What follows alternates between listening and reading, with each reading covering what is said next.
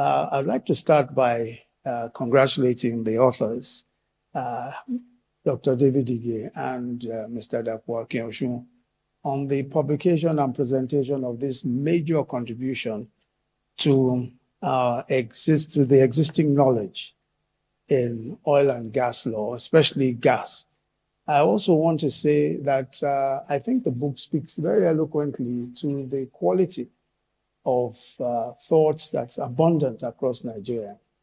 And this is an important point to make, especially because of the frequent criticism that there is a paucity of homegrown research and local knowledge production about the issues that affect our own country at different levels. Well, I believe that part of what we must continue to do, and which is particularly exciting to see, is that connection between expert knowledge, policy making, and implementation. And this, I think, would strengthen our publishing architecture and knowledge market.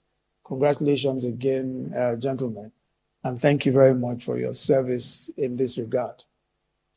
In recent months, natural gas has taken center stage in global politics, geopolitics, especially with the war in Ukraine going on.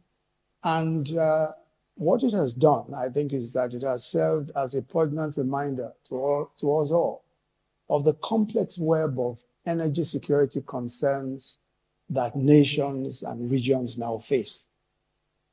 As gas prices skyrocketed, countries were forced to confront the vulnerabilities of their own energy supply strategies, giving rise to urgent calls here and there for reevaluation and diversification. The European Commission and the EU generally had proposed plans to reduce their region's dependence on Russian gas by at least 2/3 by 2030. The US also supported the diversification efforts of its allies as well as its own. And the US has also reduced very considerably its own reliance on importation of gas, in fact, of oil, generally with the shale oil. And they supported their allies by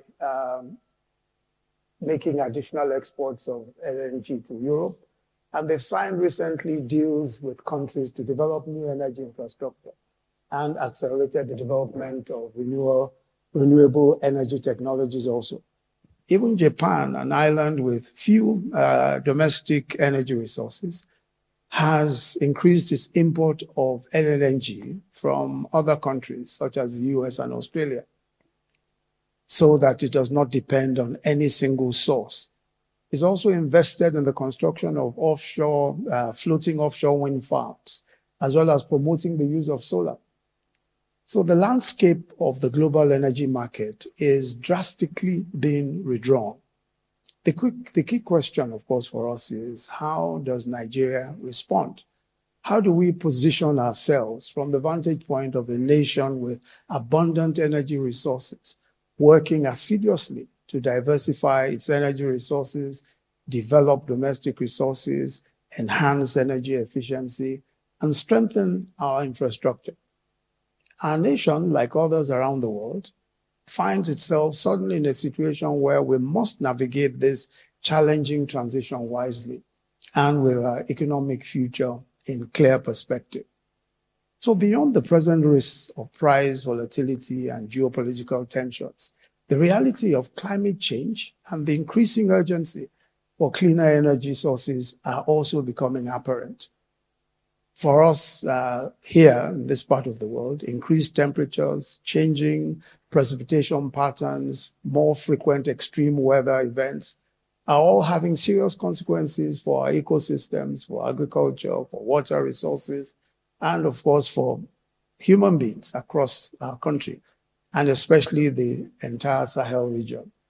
So the push to phase out fossil fuels quickly and discourage new investments in related projects is ramping up.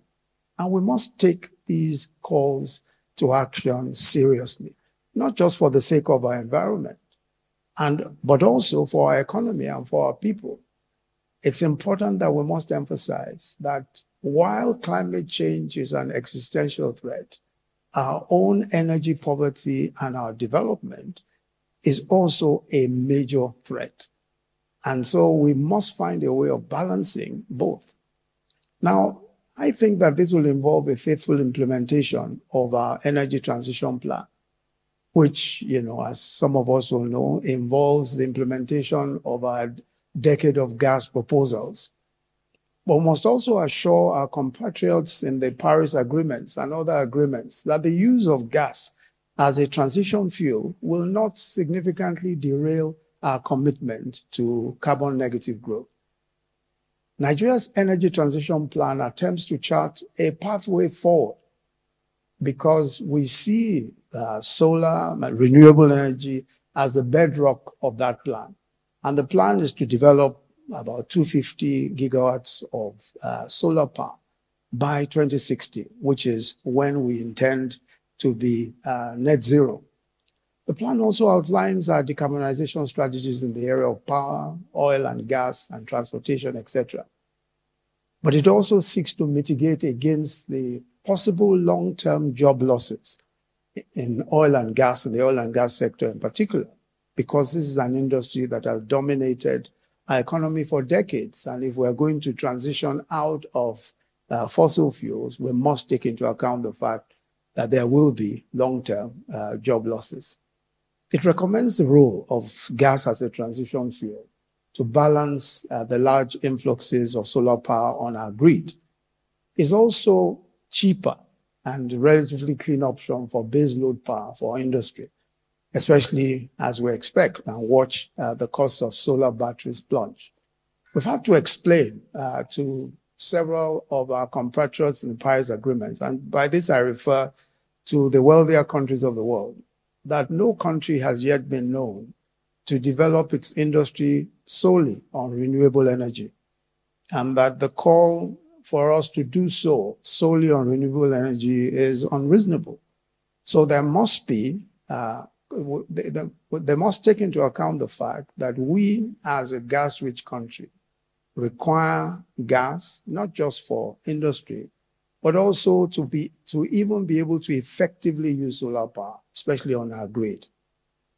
There are also practical ways, of course, that gas helps.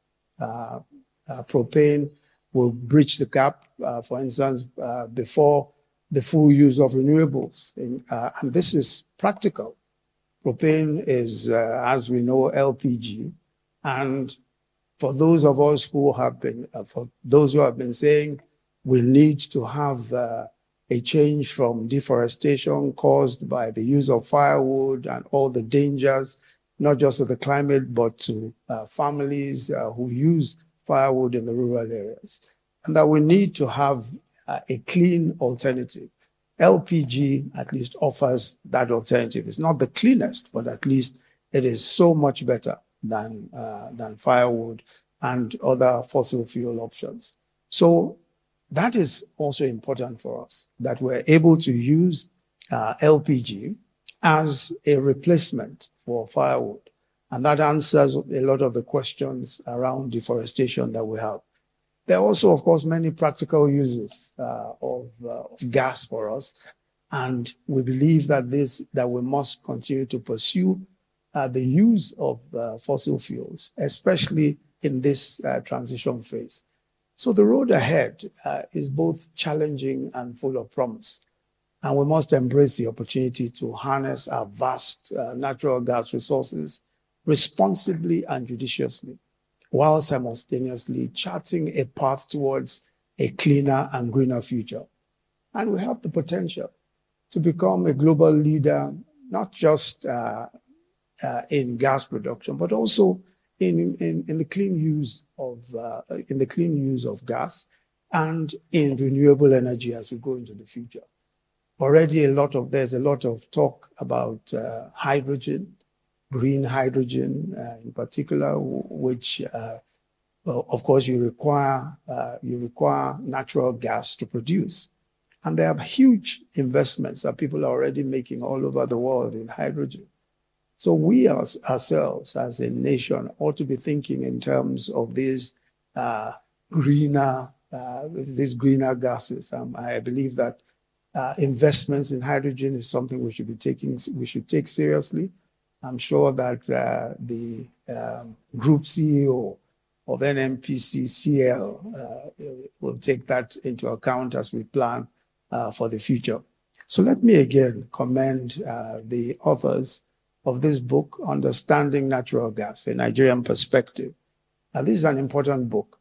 And as has been pointed out, it's one of the few technical texts that has a strong policy and legal perspective and is also simple to read.